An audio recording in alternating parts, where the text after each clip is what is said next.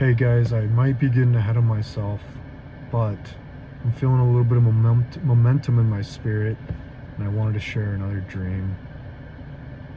Sometimes, guys, what I do when I start making videos is just start talking in the camera, get over that first initial speed bump, of awkwardness, and then pretty soon there's just this water flow of movement in your speech and in your heart. So I want to share this dream. I'm going to title the video "The Bullet Train to Hell," because in this dream I was at a train station.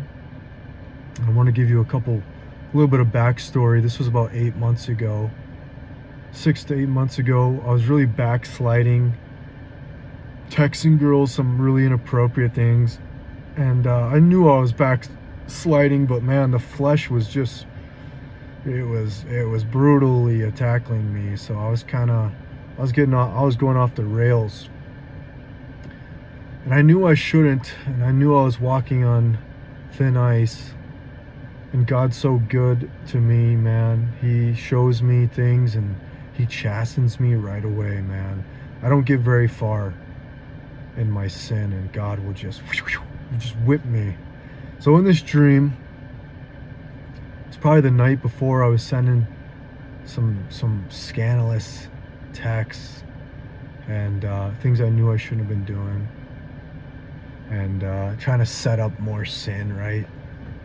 So in this dream, I'm at this train station, and there's this old looking train and a line of men and women just all formed up, almost like we were in the army or something.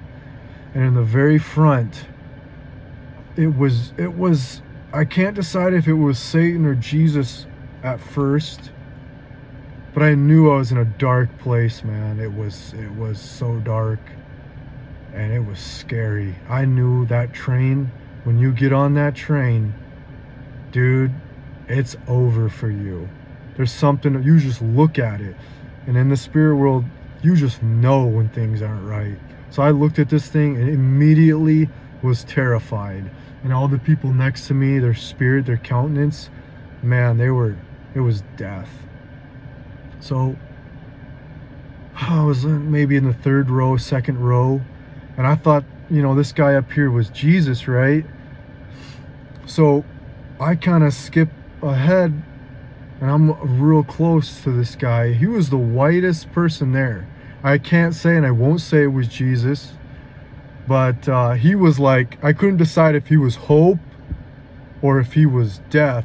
And I'll give you a reason why. Because once I got up there, this guy was telling us of why we were here. And he was very calmly setting up this communion, right? And in these little cups was like this rotting flesh, man.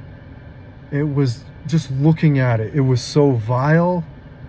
And I knew that I had to swallow it. I had to eat it. It was my portion, right? This flesh was so vile. Just even in the spirit world, it was so disgusting to even look at. By looking at it, you could smell it, and you were just sick to your stomach. Well, Jesus, or this person, was very calmly setting it up for everyone at the train station and telling us why we had to eat this portion now.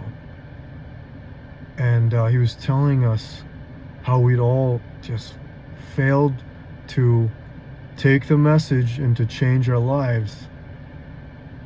And my only hope was to climb up there to this guy, and it's just my last attempt. I knew too, as the words were leaving my mind, no, you don't get to play these games, Tom. No. It's no more playing the victim. So I come up to this guy and I said, well, what about the guys that are trying, but it's so hard? We're just failing. We're trying, but man, life's beating us down. Sin is beating us down. And Jesus, that's when I realized it was more of Jesus than not. This man looked at me, and it was no longer a peaceful, loving Jesus. It was anger. And he looked at me with these fiery eyes, and he said, those children, those men are living under the yoke of Satan. And he looked me dead in the eyes, and I had nothing at that point. I thought, okay, I can't play the victim card. I can't get any pity anymore out of this guy. I am playing on thin ice, and this ice is about to break, and it's here. This is my portion now. I have to swallow this rotting flesh. See, when you're alive, you get to enjoy the communion of Jesus, that beautiful bread. It tastes all good in that water to quench your thirst. It tastes so good. And it's nice, but I think there's a communion of the dead, man. It's when you messed up. You didn't take all the exits you were supposed to take, and now here you are at the final road. And in a way, there's hell to pay now. So when he looked at me, those men are under the yoke of Satan. I still don't fully know what that means. But you see, this dream was just not another dream, hopping in a clown car, hopping out, getting some Chipotle, funny to jokey. It was serious business, very real, very symbolic, very symbolic. And so I woke up and still thought I could, I'm gonna try to do better, you know. And man, I wander like we all do, man, but I really am just trying to put my feet to the plow. I'm really just trying to live better. Do I still want to have fun? Yeah. Look, I drink beer. If that offends you, unsubscribe. I love beer. I wish I didn't. I love to have a good time and laugh. I'm not always perfect, but I'm really going to try to get my act together. Yeah, just wanted to share that message, communion of the damned. There was another part of the dream after I got back in line, you know, and I was so rattled that I could not play the victim card anymore. I got back in line, and this creature came and showed this man who's going around with this black mirror, showing us, you know, you look in the mirror, and I saw this guy just transform even uglier before my eyes.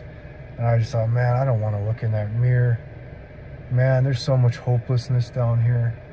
Look, if you're still breathing, you have hope. Repent. I know it's hard out here. You got those websites. You got, you know, the internet. You got, man, there's so many things that tug at our heart. I know. But get on your knees and repent and ask. One thing that's really been helping me is when I pray, I tell God, I say, God, I'm not going to sit here and act a certain way. I'm going to tell you flat out, I love my sin more than you. It's not right. I love the way my sin makes me feel. And I pursue it and I chase it. I chase it more than I chase you. And I think God appreciates honesty rather than getting on your high horse and trying to act like you got it all together. So, it's my way of humbling myself. Just saying, God, I don't know. Without you, I'm done. But I'm here confessing right on your feet that I need help and I need you to heal me. And I still have a long way to go. We all do. I wanted to share that. Maybe it'll help one person. Maybe you don't fully understand the consequences of your actions and you think we're just here to play. We're not just here to play. And I don't know why there's consequences. I don't know why the things are the way they are. But it's the way God structured things. And so I'm just going to be obedient, share the dream. Don't say you weren't warned of the bullet train to hell. And to all you Christians that are still trying to live in both worlds and enjoy Christ and then have your secret sin in the back, you're playing with fire. And just try to get your act in order. Try to share the good message. It'll kind of help you keep in line more. Help people. Do something good. Don't just be neutral You actually have to get your battle boots on and get out here. Yeah, again, I'm not somebody that's perfect. I'm not a preacher. I'm riddled with sin, but I'm gonna keep making videos every day, inspiring people, trying to at least help. We're all out here in the trenches, and some people want to kick you when you're down. They want to smell your weakness and try to exploit it.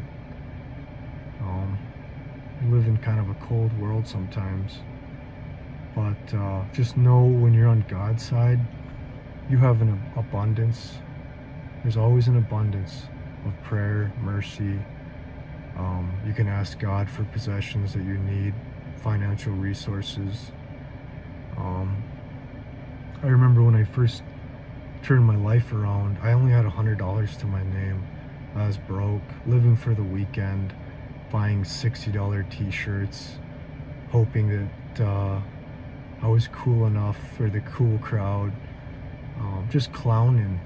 When I had $100, I got a DUI, and while I was in jail, God really revealed himself to me. And so I tried to live my life better, and now I think I have more than all I need as a single man. I don't have a family. I have multiple more than I need on a daily basis. I am abundant in so many ways. I'm so grateful to God. I try to do my best to be generous to other people, but I just want to share that message too. If you're kind of struggling, God wants to give you what you need, but don't get it twisted. If he gives you things and you start worshiping things, he's gonna have to take them away. So you kind of have to put things in their proper place, and God will bless you with so much more than you could ever dream of, if he knows he can trust you with that kind of thing. I don't know, I just felt like sharing that too. That probably deserves its own video, and I'll make it. But I wanted to share another message while the iron was hot. So let me know what you guys think. Hope you guys are all doing well out there and staying hydrated. Yeah, just pray for me that I can still have, that I can receive more inspiration to share with people. And yeah, take care, guys.